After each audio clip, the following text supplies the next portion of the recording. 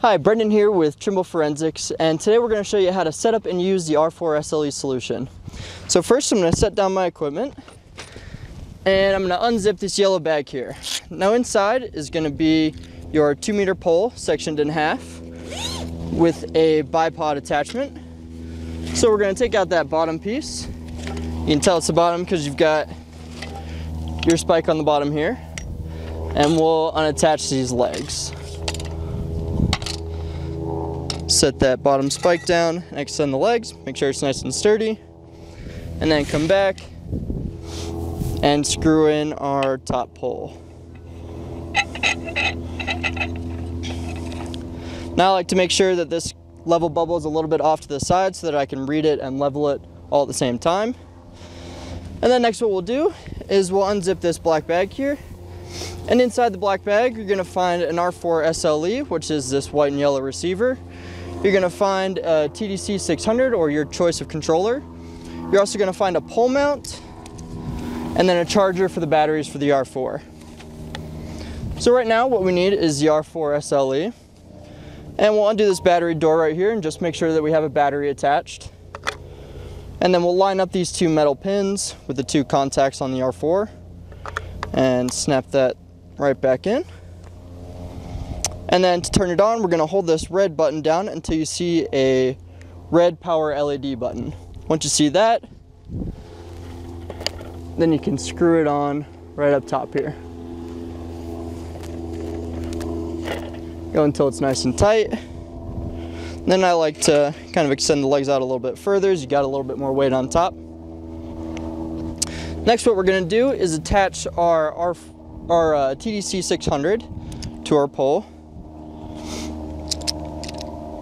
Making sure to put that pole mount right into this clamp zone here that we've got kind of in the middle of our 2-meter pole setup. Tighten that down and connect our TDC 600.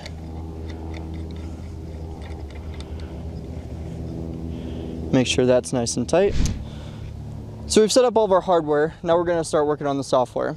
So we're going to open up our TDC 600 and open up our capture software, which is our field software, which is going to control the R4.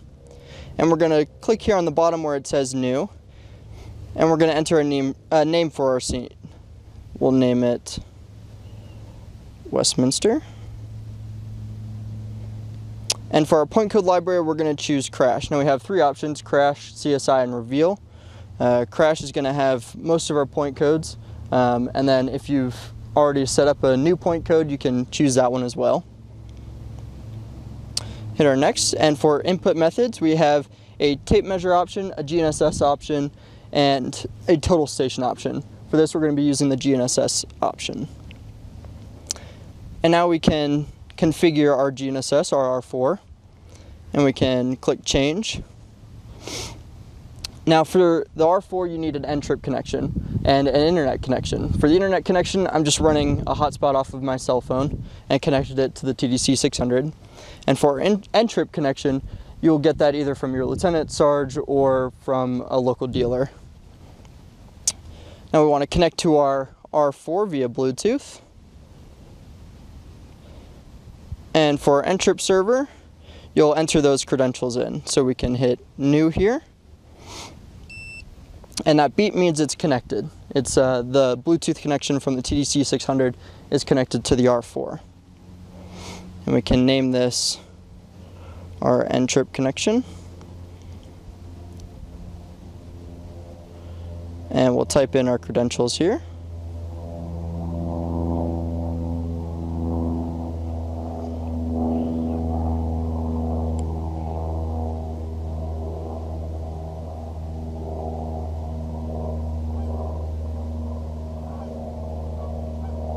And then we'll hit download N-trip table.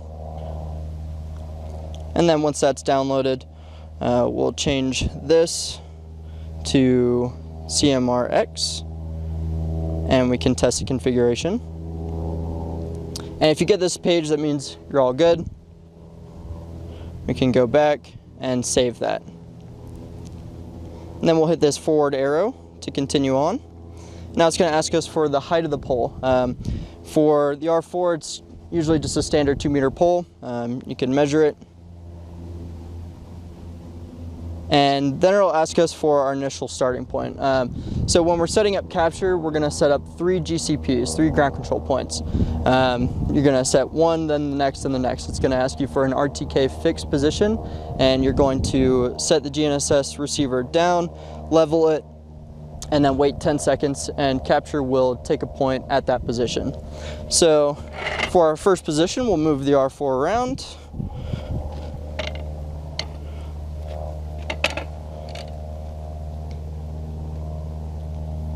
Level our pole, and now you can see that it's going to take an average over a 10-second period. So we'll wait, our quality is good, and when you hear that gunshot, that means that it's taken a point.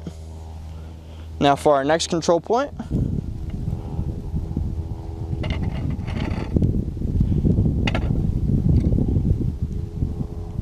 we'll do the same thing.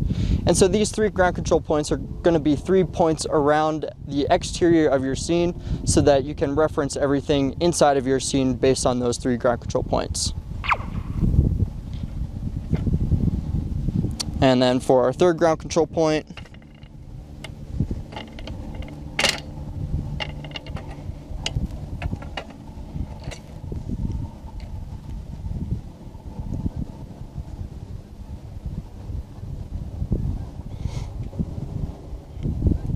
and it'll go through that same 10-second process. And now you'll see a complete setup. So now your scene is all set up, and you can start taking measurements like your lane lines, your skid marks. You can start capturing your debris field, all within capture. So to give you a quick example of how to do that, we'll change this over from control point, and because we want to get a 4th control point.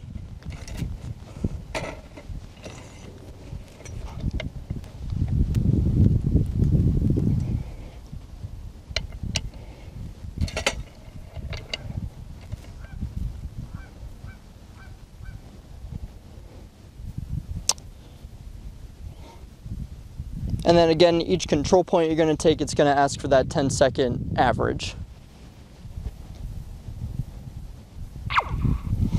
And now we can change our point code to something else, and we'll take a single shot. Say we want to take a shot of some debris. And this is where the speed of the R4 really comes into play, is if I've got some debris inside of my control points, then I can set the level and just hit that shot, and it'll take a shot. So only your control points is what's going to take that 10 seconds to capture. So I've got some more debris over here. Get it nice and level and hit your shot.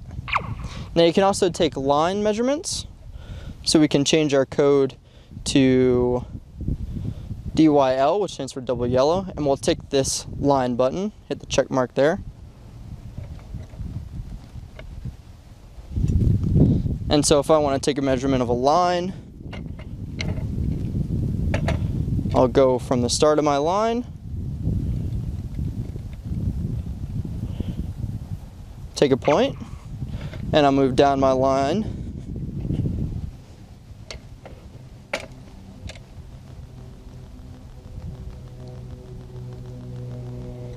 And we'll take another point. And as you can see, it will automatically connect those 2 lines, or those 2 points. So now I've collected all my data, and I want to close the scene. So we're going to hit this hamburger menu up here, and there's a close scene option. And we'll close the scene. And then when we want to export it, we can hit these little 3 buttons, and on the bottom there's an export option, and that's the .capture file that we're going to bring straight into Reveal. And once that's done exporting, we can email it to ourselves, we can save it to a Google Drive, or you can send it via Android Beam via NFC. And that is how you use the R4s LE.